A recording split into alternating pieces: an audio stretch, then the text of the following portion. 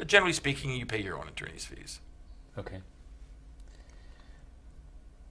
How long does it usually take to administer an estate or a trust? Well, that's another good question. It depends on what kind of estate or trust you have. You've got a business, takes probably at least a year because you got to close the business down or decide whether you want to try to keep it going. If you're going to try to keep it going, how are you going to get it financed? If it's real estate, you're going to sell it, get it on the market. How long does it take to sell? In the old days, the rule used to be that if the estate was big enough to require an estate tax, since the estate tax wasn't due before 9 months after the date of death, and you didn't want to pay it early because during that 9 months you get to keep the interest earned on the money. Right. If the estate was that big, the courts normally assumed you'll take at least 9 months to a year to close the estate. But in today's day and age, the estate tax exemption is now $5 million, actually $5,200,000. Mm-hmm. Most estates aren't that big, so you don't have to file an estate tax return. Mm-hmm. And so it's just pretty much a matter of how long it's going to take to either close down the business or sell the real estate. But it has to be open usually a period of at least, in a probate estate, at least a period of 4 months so that creditors can come in and make their claims. In a trust, you don't necessarily have to give notice to creditors, but you often do, and so there's at least 4 months. So usually it's going to take somewhere between 6 months and a year to a year and a half. Now that doesn't mean you have to wait the entire year and a half before you get anything. Mm-hmm. During the period of probate, the executor, if it's a probate estate, or an administrator, or if it's a trust, the trustee can make what are called preliminary or partial distributions. He can say, listen, the estate's not ready to close yet because we haven't sold the house, we haven't finished dealing with this creditor, we haven't done this, we haven't done that. But I can at least distribute a certain amount of money now. And so you can expect to be able to, you can start demanding at least a partial distribution or a preliminary distribution. Mm-hmm. And usually the trustee is a beneficiary, and he's got to treat you equally the way he treats himself, so he wants the money too. So usually he's going to facilitate a preliminary or partial distribution. So what happens if somebody gets unhappy and you get litigation? How long can that tie things up? Years. I like to say it shouldn't take that long, but frankly it does. And it's a matter, I'm afraid, of lawyers. You asked me correct. You were right to ask me about lawyers' fees because they're so large right now that you can win the game and lose the war, win the battle and lose the war because the attorney's fees can be so high. Right. And there are a lot of lawyers who basically aren't looking at it the same way you'd like them to look at it. You want them to tell you how much you think it are going to cost, and of course they can't predict it. It depends on how hard the other side fights. Right. But am I going to pay you more than I'm going to win? Right. And I know you can't guarantee how much I'm going to win, but you can at least tell me it's more probable than not that I'll win, and it's more probable than not that I'll get more money than I'm going to pay you. And I think a client's got the right to expect that. But a lot of lawyers will say, well, you tell me what you want me to do, and frankly, so long as you can afford to pay me, I'll be right there for you. Oh, boy. And as soon as you can't, they're gone. In other words, they're focusing on what they like to call your burn rate. How much justice can you afford? Okay. What accountings are required for estates and trusts? At the end of the first 6 months, the trustees can be required to do an accounting. Generally speaking, after 1 year, you have to do an accounting. So if it's been 6 months since you got your last accounting, you as a beneficiary can say to the trustee, give me an accounting. And it's a cash-basis accounting. It's not a accrual basis. So what it is it basically is supposed to say this. This is what was there when the decedent died. This is what it consisted of, and this is what it was worth. These are the receipts that have come in, dividends, rents, interest. These are the monies that I've paid out, property taxes, insurance premiums, creditors' claims. This is what has been sold, and this is what's left. And it's all supposed to balance. You're supposed to get that once a year, but you're also entitled to the documents, the financial documents of the estate and trust.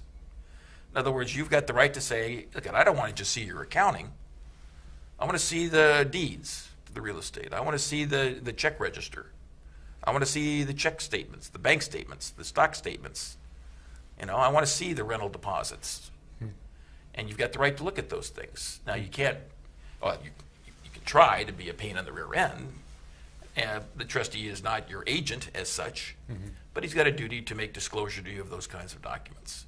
And often you want to see those even more than you want to see the accounting, because it's those documents that tell you the truth. Okay. What suggestions do you have to keep peace in a family of a decedent who had children from multiple marriages or relationships? We could have a whole thing probably on this. Well, that's probably why so many lawyers these days are doing lawsuits over estates. Yeah. Frankly, Mike, they're keeping our bodies alive longer than our minds. And my doctor the other day told me that, the reason, Mr. Demmer, you're feeling these aches and pains is because their bodies weren't designed to stay alive longer than 55 to 60 years. That was a shock. Yeah. Gee, thanks a lot, Doc. And there are a lot of second marriages, a lot more than there ever were before. A lot of children by the prior marriage who got used to the fairly lucrative lifestyle we supply to them, but are not as interdirected as we are. And while they want their freedom at 18, they thoroughly expect us to continue to support them in the style to which they grew accustomed. And when you die, they expect to get something. Although, frankly, the law is that your property is yours to do with as you please.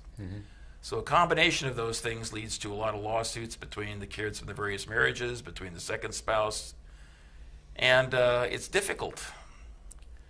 Some people think, well, I'll appoint all of the kids as trustees. Oh. It's ridiculous. You might have 6 different kids, and when you have multiple trustees, the general rule is they all have to agree on everything. Well, Yes. that'll hold up administration for the rest of your life. Can't get these kids to agree on anything, let alone on all the things that have to be done. So you normally try to pick somebody who will be the trustee. It doesn't have to be one of the kids. It can be some friend. The amount of money that the trustee makes is usually pretty minimal compared to the headache of trying to reconcile the claims of multiple people and get them to get along. But again, the trustee does not have to do what the beneficiaries say.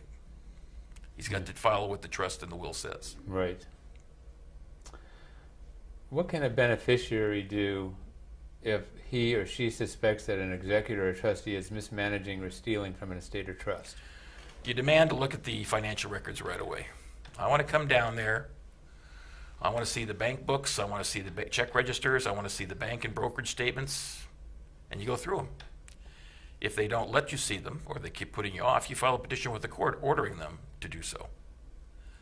At the same time, you can also file a petition to remove them.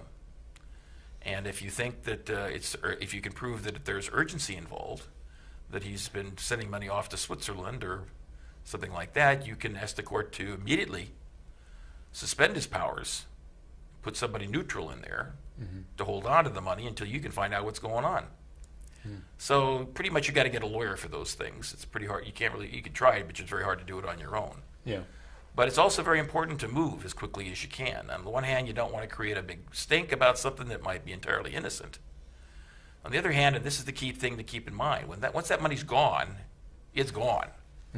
You may be able to get a judgment against that trustee or executor to surcharging him. That means making him pay it back. But usually those guys spend that money as fast as they can get it. And you might have $1 million judgment against somebody that's got 2 pennies to rub together. Yeah. Well, they don't have, it wouldn't do you any, even if we had debtor's prison, it doesn't do you any good to put them in there. Okay. Now, I receive a gift or an inheritance. Is that taxable income that I have to report on my income tax return? The gift or their inheritance, generally speaking, is not. But during that period of probate, remember I told you about that year? Let's say it was a bank account with $100,000 on it, and it made $1,000 worth of interest, or $2,000 worth of interest, or $10,000 worth of interest. I'd like to know where that bank is, but that's another story. Then if you get the 100 plus the 10, you've got to report income, the $10,000 of income, as on your income tax return. But no, the $100,000 or the $1 million, that's the principal. You don't have to generally report that as taxable income. Yeah. Okay. What about reassessment? If you inherit real estate, what reassessment concerns do you have? Well, the property is, the assessor is entitled to reassess it, and you can bet your bottom dollar that with today's day and age, they're looking for everything they can. But if the house is the principal residence, well, excuse me, let me rephrase that. The property going to the surviving spouse does not get reassessed. To the extent it's going to the kids, the principal residence, plus $1 million of other real estate is exempt from reassessment. Mm-hmm. So if you're debating whether to sell the house before somebody dies or pass it on to the wife and kids after they die, that's one of the reasons you hold on to it, because the property does not get reassessed for property tax purposes. But anything else gets reassessed up to what the assessed value is the date of death. Okay. We're really getting close to being out of time here. So I think what I'm going to do is stop on the questions and maybe give you a chance to throw out, the wisdom that you have related to beneficiaries of estates and trusts. Well, the economy is in a lot of pain right now. Uh-huh.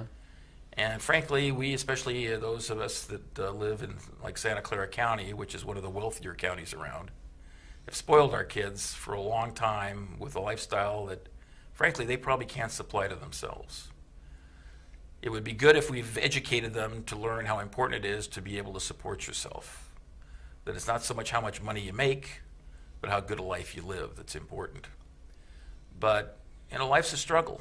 And the children often have economic needs that they didn't have when they were kids, when they were little kids. Now they've got to find the money to handle them. The problem is that inheritance is only there for months, and you shouldn't really think about living off of it. It's a gift, but it's not the kind of gift that makes that much of a difference. And I will see parents, older folks, agonizing about how to divide up the money. And it kind of amuses me, because whether or not that money is going to be of any real significance to them is pretty much down the list of important things. Their health is critical. Their marriage is critical. Their kids are critical. Even their job can be critical. But how much money they inherit from their parents is usually of secondary purposes. Now, of course, there are people who are developmentally disabled, children who need extra help, special needs trusts for them. But with that exception, I think that people focus too much on taking care of the people after they die, and frankly, I don't think they should. I think they should worry about helping them live as opposed to worrying about what happens to your money after you die. Okay. Mike, we're all out of time. Folks, I hope that we've given you some things to think about. I think Mike shares some very valuable information here. We'll see you next time on Financial Insider Weekly.